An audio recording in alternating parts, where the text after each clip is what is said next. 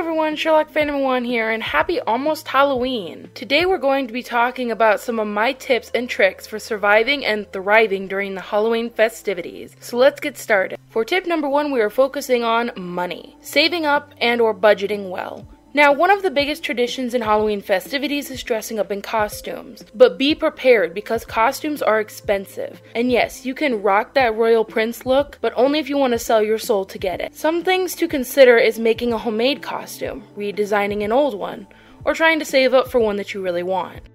Tip number 2 is be creative. Halloween is all about being creative and letting your dreams and your wacky flag fly. So be resourceful, use lots of color. Be that superhero or that rich businessman. Do what makes you happy. Don't worry if it's not fancy or super expensive. Just have fun with your choices because Halloween is all about creativity and having fun transforming into someone you aspire to be. Tip number 3 covers props. Remember, props can be fun and totally complete your look. However, they can be a hassle, especially if you have kids in your group. So remember, though it might seem worth it for completing that awesome Thor cosplay or bringing to life that giant baby costume, just remember the fact that you have to be stuck carrying it all night long.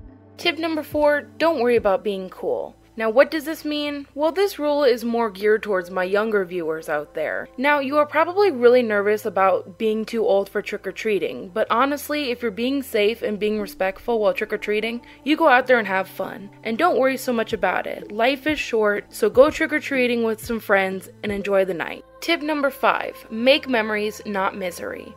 The most important advice I can give anyone about Halloween is that it's okay for it not to be your thing. To be honest, it's not really my thing either, but that's okay. Celebrate how you want to as long as it's not hurting anybody or doing something illegal. Do what makes you comfortable if that means chilling out on the couch with a bowl of Snickers, or binging horror movies, or just chilling out and watching YouTube. Either way, just be safe and have fun because Halloween only comes once a year. Why waste it not being happy? So that's all I've got for today. I hope you guys enjoyed the list, and I hope this helps you out in any way. Thank you so much for watching. Be sure to subscribe and continue watching because Spooky List Week goes on for another few days. So enjoy.